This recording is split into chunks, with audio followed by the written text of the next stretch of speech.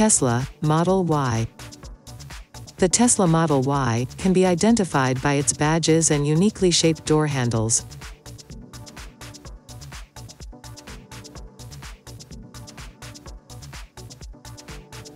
The model name does not appear on the rear of the vehicle. The Model Y has a 15-inch touchscreen that is mounted in landscape orientation. To make the Model Y safe, you must cut the first responder loop and disable the 12V battery that are both located in the front trunk. Make sure the vehicle is immobilized by blocking the wheels and putting the vehicle into park by pressing P on the steering column. To open the front door manually, reach inside if accessible and use the door handle. Access to the vehicle can also be gained by tapping the driver's keycard off the B-pillar. Or by using the key fob, clicking once to unlock the vehicle then pressing in on the door handle. You can access the charge point using the center console or pressing the charge point manually. Pull the latch to open the rear trunk manually from the outside. When the 12V power is on, you can use the center console display screen to open all of the doors.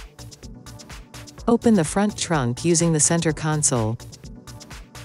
If you do not have access inside the vehicle, you can open the front trunk using an external 12V power supply. Release the tow eye cover by pressing firmly on the top right perimeter of the cover until it pivots inward, then pulling the raised section toward you. Pull the two wires out of the tow eye opening to expose the vehicle side terminals and connect them to the external power supply. Turn on the external power supply and the hood latches will immediately release, allowing you to open the hood. To access the first responder loop, remove the plastic panel by pulling it upwards. Double cut the first responder loop, located on the side of the compartment. Then, disable the 12V battery located in same area next to the windshield.